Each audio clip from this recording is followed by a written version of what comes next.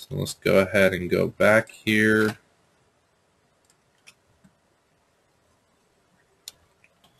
Okay, we'll say query active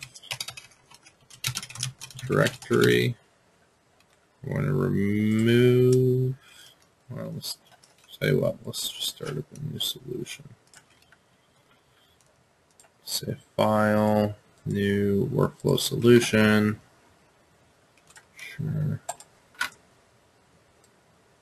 And this one we're going to call it query AD. And we're going to choose our right data source, our right SharePoint site.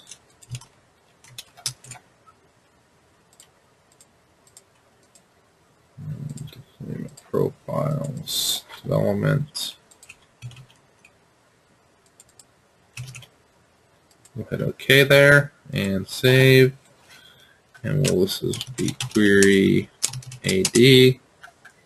And then in this example, the idea is that we're going to go against Active Directory and find out in our users here, or in our test users, we want to go to the manager and find out who his boss is, which is under the organizational tab here. So the manager's manager is director. The manager has a direct report of employees. So we can see in Active Directory here our organizational structure. We can also click on the COO, click on organization, see the COO reports to the CEO. We can also see that the COO, the director, and HR report directly to the COO. So how do we get this information out of Active Directory? We're going to open up our start node, our end node, and we'll go ahead and save this, and we'll open up our form.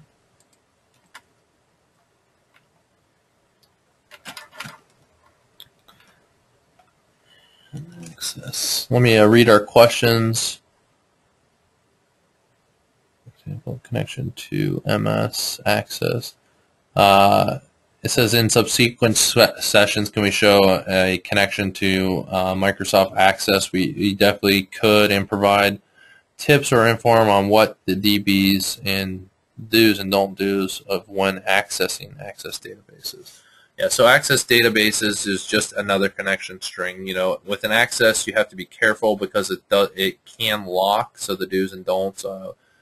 It's not as robust as a SQL database, but we can definitely do, and you can even try on your own. Just going to connectionstrings.com.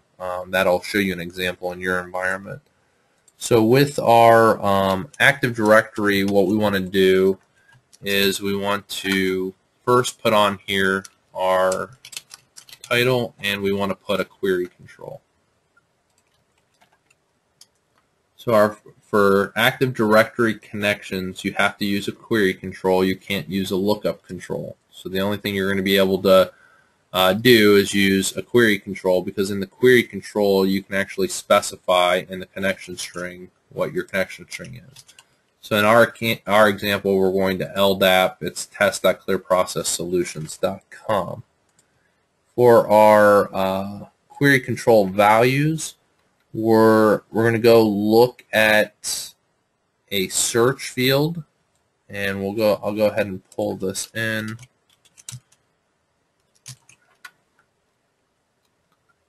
This is what your query would look like. We'll update this to just call it search, approver search.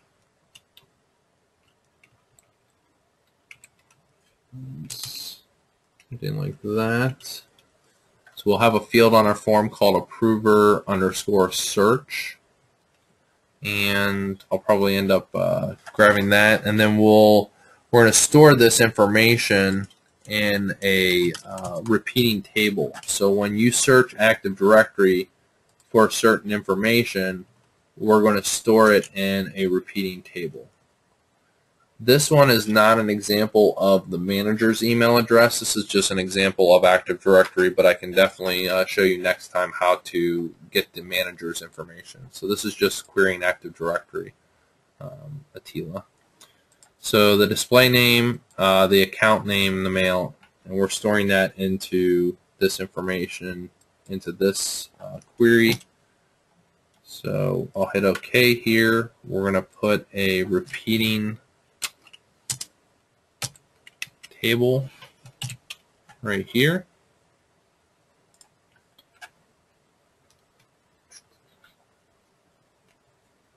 The repeating table is right here. We're going to have 1, 2, 3 columns. Columns names are going to be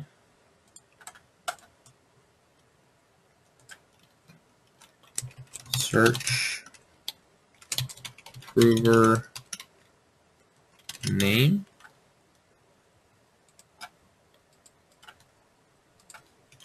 search approver email, and the last one is search approver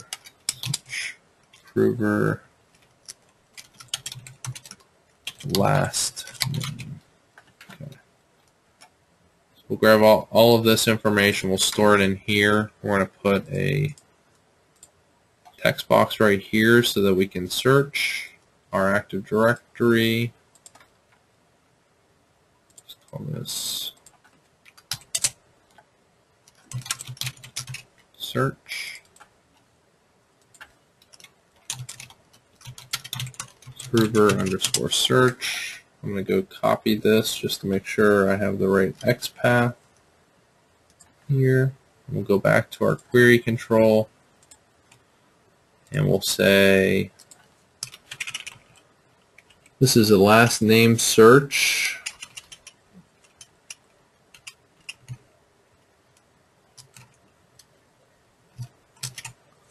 So approver search, we have a star at the end here, and so it'll search everyone's last name, and then we're going to say run when changes, and we're going to say run when the approver search changes. So once we type in an approver search, we're going to run when it changes. We're going to append to a repeating table, which is our thing we have down at the bottom. We'll hit OK. We'll hit save.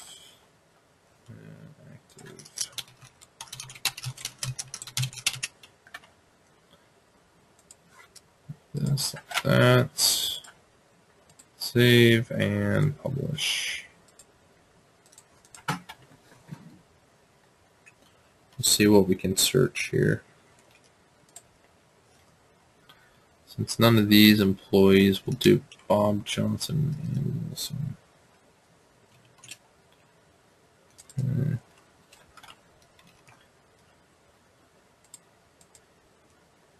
Query AD.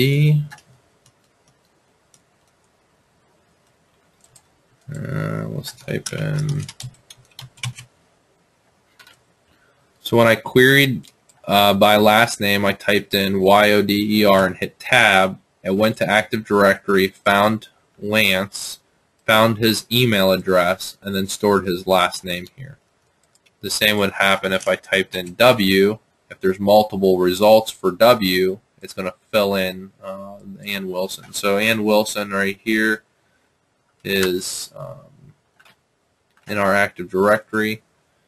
You can see Ann Wilson here. Ann Wilson doesn't have an email address, where some of our employees, like Lance Yoder here, he actually has an email address for Lance Yoder. So we actually brought back the Active Directory.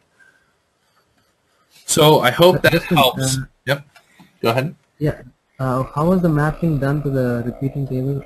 I Yep. If you go to the query control, So Active Directory, if you're looking at Active Directory has certain objects in it, and the fields inside of Active Directory is the second parameter here. It's called display name, SAM account name, mail, and SN, which is for the last name. And then how it maps to the repeating table is we created in a repeating table. If you look in the background, it says search approver name. Search approver name is the field we're setting here. Search approver name equals to what's the Active Directory column, which is called display name. And then we have search approver email, and we're setting that equal to the Active Directory. So once you set the names of the individual text boxes inside of your form, then you just check the box here that says append to repeating table, and it'll put it on the repeating table. So that's how we're mapping it to there. So that was Active Directory. We showed SQL, we showed SharePoint, we showed Active Directory. There's a ton of different examples I can show you. Attila, I'll make sure I give you the query for how to get, or an example on how to go to Active Directory, get that manager node, and then from that manager node, you're going to want to get their email, the manager's email address. It's actually a two-step query. You have to have two of these query controls. This is the first control, then you have to have another control. So I'll make sure I get that. I'm going to send all these examples that we've done thus far to you guys, as well as a lab. The lab I'm going to give you will help you practice some of what you've seen today. So it'll be a good practice to look at that. And I think that's it. So if there's time. Okay, so I think I answered all your questions today.